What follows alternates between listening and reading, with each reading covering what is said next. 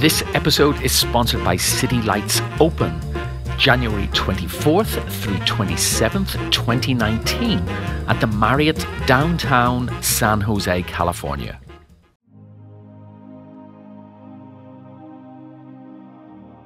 Welcome back to Approach the Bar with DanceBeat. We are here in Boston at the DBDC, and still with me, I have Mr. Greg Smith. Good evening, good afternoon, whatever. Hello, everybody. He's not used to doing this when there's still light outside. And for the first time ever, Mr. Andrew Sinkins. Good evening, Chris. Let us see what they thought about this next couple.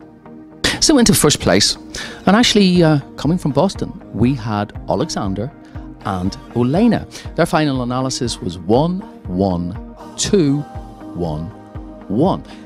Andrew, is this how you actually saw this comp? No, I marked them first in every dance. And the second couple were excellent, and equally so, this couple were too. I just thought that what they did just had a bit more clarity on everything. Also stars of the future for me as well. On this event, there were two outstanding couples who I have no involvement with, don't even know them, but they took my eye for sure, and they offered good traditional type ballroom dancing, which I'm very happy to see. Okay, Greg, do you see it this way? Well, I had it 4 first. I gave Dan the Viennese waltz, and that's the way it came out, which is not very often with my marks that it corresponds with the results, but this time it did. No, I do like them very much. They're a quality couple. They have so much ability, and it's great for America to see these strong amateur couples here dancing. Great. You should note their names, because I think they're going to do well in professional in the future.